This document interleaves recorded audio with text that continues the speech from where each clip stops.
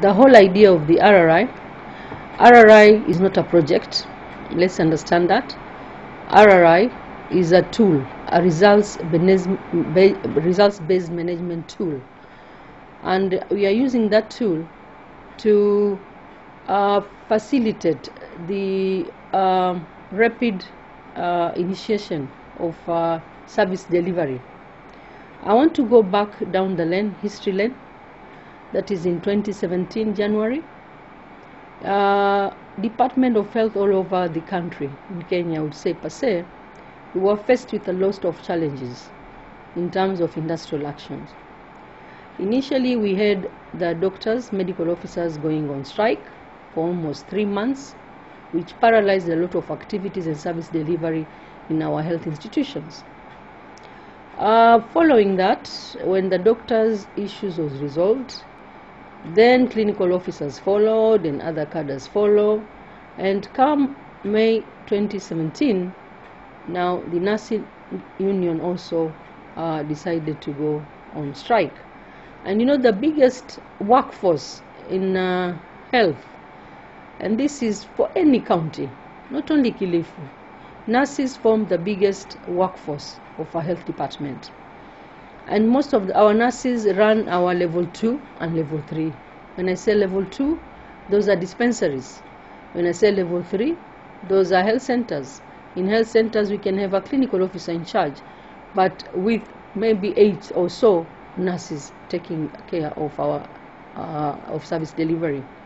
So when you get a whole nursing lot going on strike, then it paralyzes the service delivery. We cannot do operations in theater because we don't have scrub nurses. Our services at the dispensary level, they go down to 0. So a lot of primary health care services, all those indicators are going downwards in the last 5 years.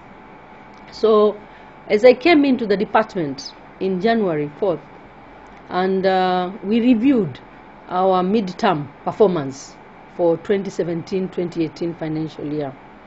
And during the review of the performance, we realized that almost all our indicators have nosedived.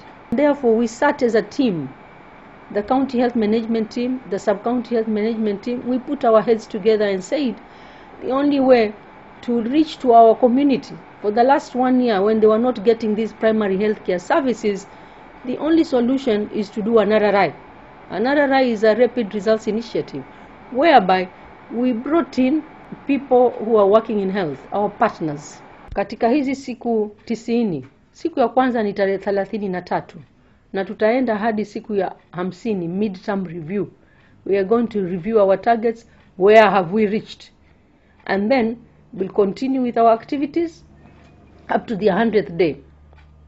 100th day, we are going to assess where we have reached, okay, in terms of a facility which has done well, in terms of a ward which has done the best, because our staff have been trained in GIS mapping. So we'll even go down 0 in to ward level, so that we know which ward is being left behind.